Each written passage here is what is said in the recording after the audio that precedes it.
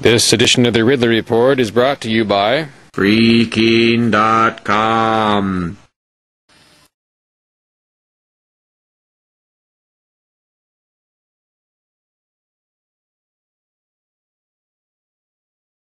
For a Palestinian to attack an Israeli for being in Palestine is an initiation of force.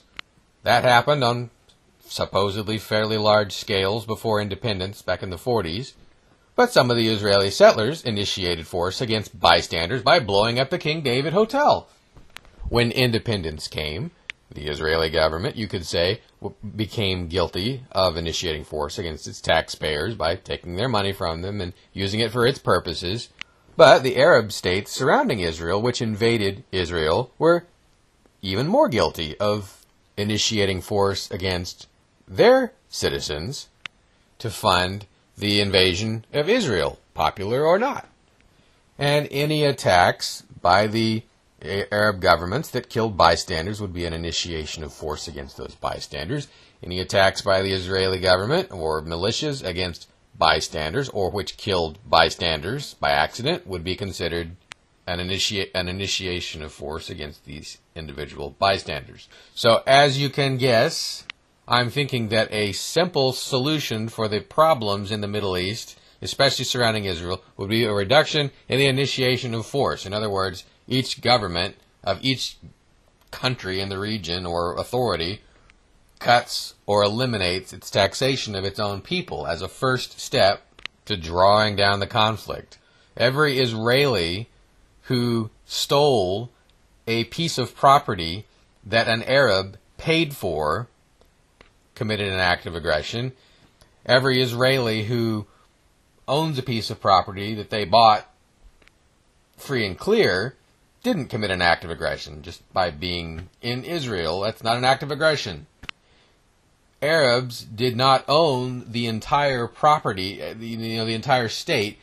Each individual Arab owned whatever property he purchased, or which was given to him by someone who purchased it. Again, free and clear. And I'm not counting purchases that were forced. So every individual has some right to be in that area.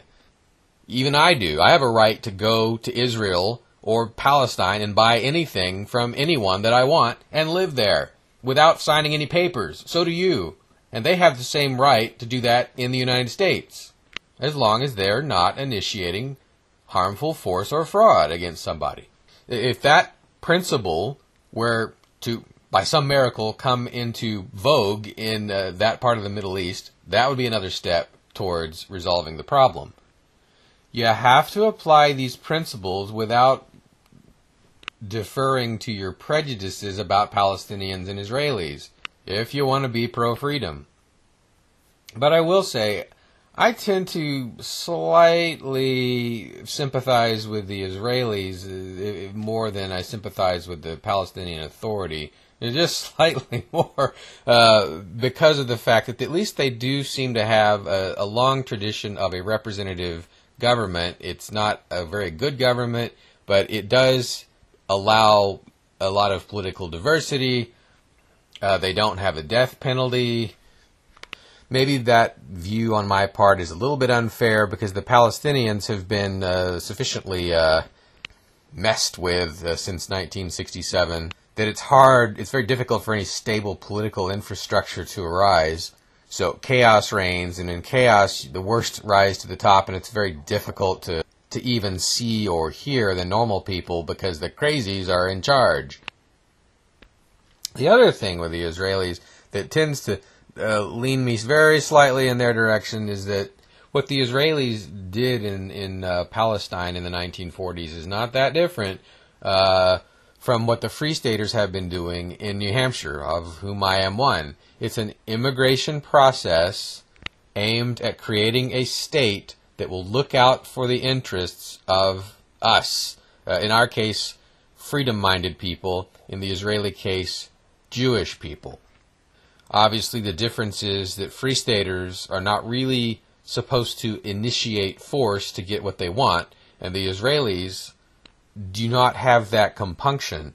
Though again, it's easier to make the case that the Israeli government initiates force against its own people than it is to make the case that they initiate force against West Bank residents. I think that would be... I mean, unless they're taxing West Bank Palestinians and actually getting the money, I don't know what the status is there.